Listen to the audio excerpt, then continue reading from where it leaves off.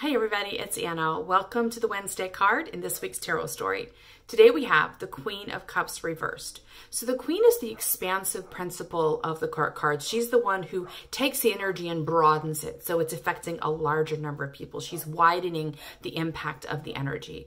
And in the Cups card, the energy is about the heart. So it's about emotional fulfillment, following your intuition, as well as connection to others. So this queen sits at the seashore with her cup raised. She is welcoming those who want to come to her. She's got a heart like the sea, which is why she's sitting next to the sea, and that sea can receive whatever people bring to her. So she's willing to be hospitable and loving to our heartbreak, our struggles, our frustrations, whatever we bring. She takes it into her heart and she brings it to a place of healing and transformation. And actually, if you look at her feet, you see there's these jewels scattered at her feet. I like to think of that as the result of her alchemy. She takes what we bring her and shows us the hidden blessing and beauty within it. So this card upright, I think, is about offering healing and supportive love energy to others. And the reversal is that we offer it to ourselves. So what occurs to me is the last two cards we've had this week were about, making a mighty push towards completing a project, fulfilling our destiny, claiming our goal. So hopefully we were able to do that.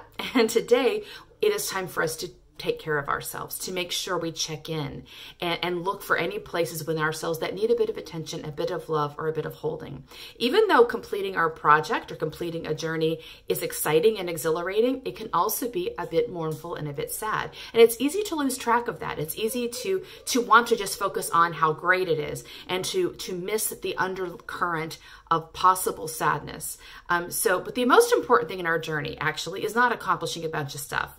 The most critical thing we can do in our journey is to stay loving, is to grow in our ability to have unconditional love for others and for ourselves. So try not to be impatient with yourself if you discover you're feeling sad or you're feeling frustrated or you're feeling fearful. All of these are just emotions that come up, and they have a reason, they have a purpose. And instead of shutting them aside, see if you can bring them up to the forefront a little and offer some of this Queen of Cups energy to yourself. What is it you need to hear? What is it you need to be told? What is it you need to share? Offer yourself consolation, offer yourself soothing, offer yourself love.